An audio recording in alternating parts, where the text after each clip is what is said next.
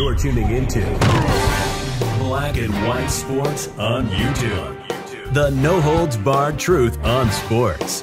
The main event starts now. I'm back. Rodriguez for Black and White Sports 2. Well, we're going to talk about ESPN analyst Mark Jackson, also a former NBA player. He was a good NBA player. He was a damn good NBA coach. And there's been a lot of rumors out there over time that Mark Jackson has actually been blackballed out of the NBA. From a coaching standpoint, Mark Jackson is very religious. We've done a couple of videos on that. But what we've also done a shit ton of videos on is not only Brittney Griner, but not understanding how the WNBA works. In a lot of cases, also women's soccer and most professional women's leagues of any kind. You see, people start talking salary. They start making salary demands for a league that doesn't have the revenue to increase the salary significantly in any way. Why? Pretty simple. It's math. People don't give a shit about the WNBA, so they're not watching. Bill Burr once made a very hilarious joke about the fact, look, if the WNBA was truly popular, it'd be full of like feminists and I don't know if he said lesbians attending the games, but if he didn't, he should have.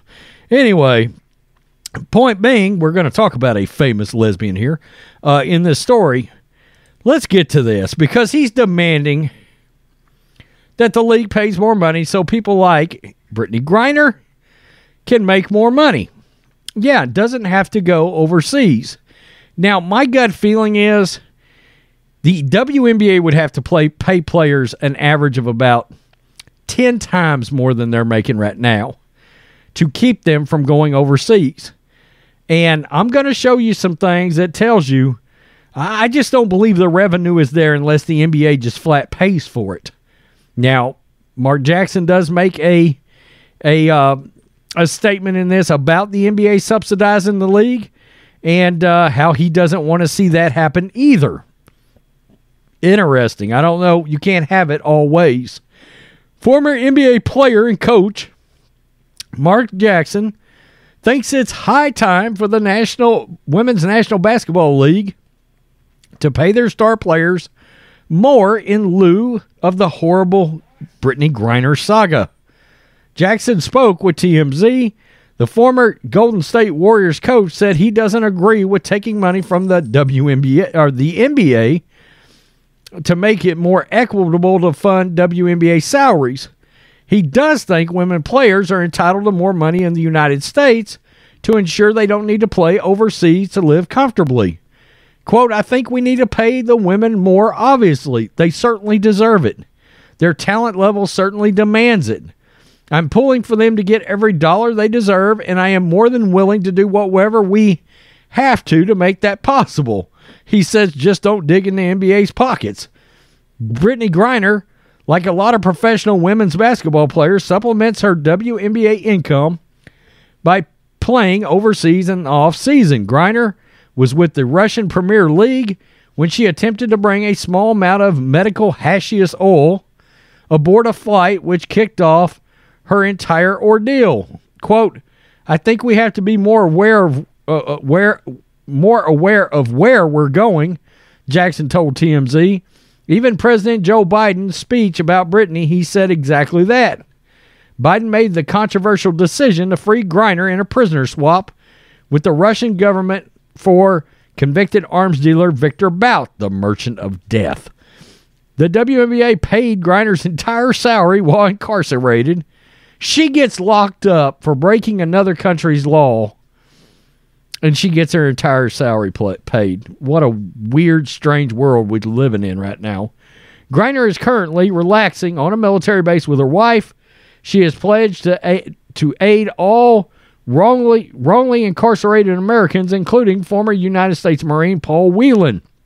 Okay, so let's just take a look at this real fast, okay? Very easily, some simple math.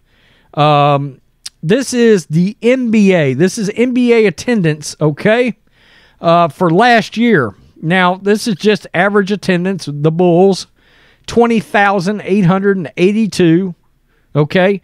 99.8% capacity. And then down to, let's go all the way down to the Pacers. Their average drawing was 14,360. Now, I went to look at this. Hell, I thought it was a joke.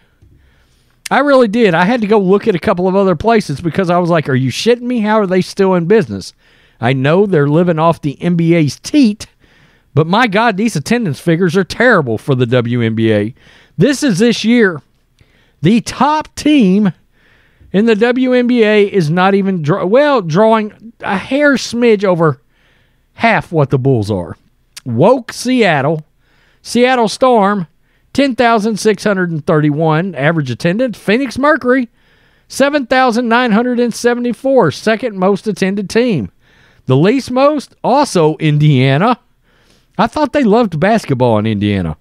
1,776 fans on average go see the Indiana Fever, they're called. Now, NBA ratings, and this is where the real money comes from, okay? Because it's all about television contracts. The NBA on ABC package averages, let's just call it 3 million viewers, and that's went up. ESPN's 1.4, that's went up. TNT, 1.4. These are all million, okay? 1.4 million viewers, 3.03 million viewers. WNBA, their viewership over the Disney networks, ABC, ESPN, ESPN2, and CBS Television Network, they're up 16% over last year. Still, their average viewers is 379,000. So they're basically 5 times lower than the NBA on viewers. And in the case of ABC, about 9 times lower. Okay? So that right there tells you something.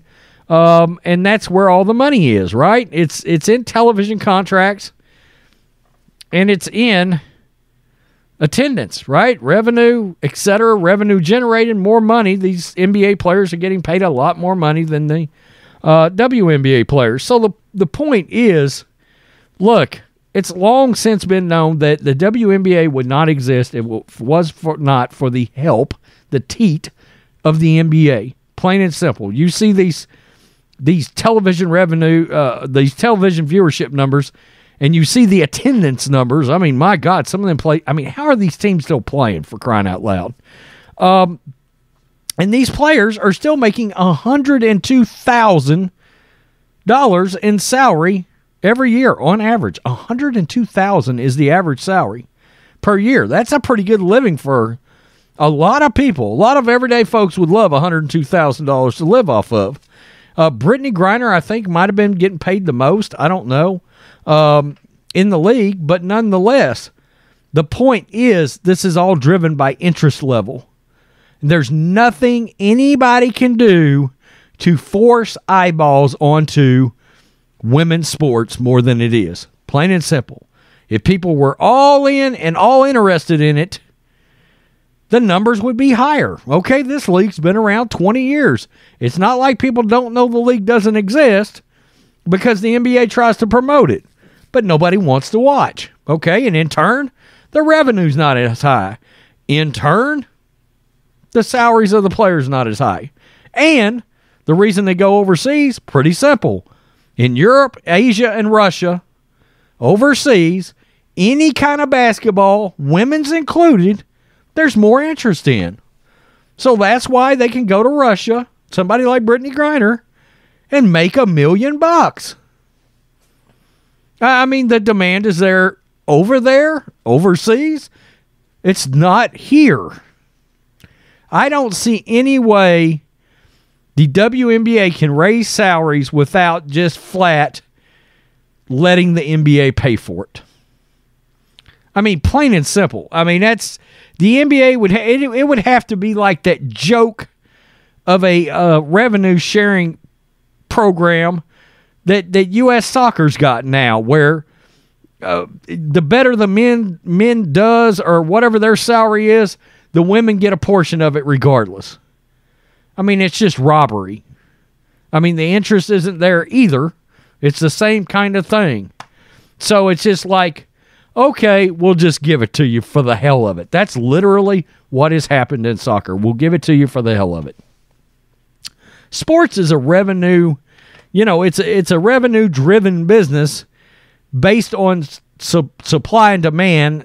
The interest is, of course, the demand. And the demand's not there. So, Mark Jackson, that's great. You want it to happen. You don't want the NBA to help, so how would you like this to happen again, Mark Jackson? I don't know.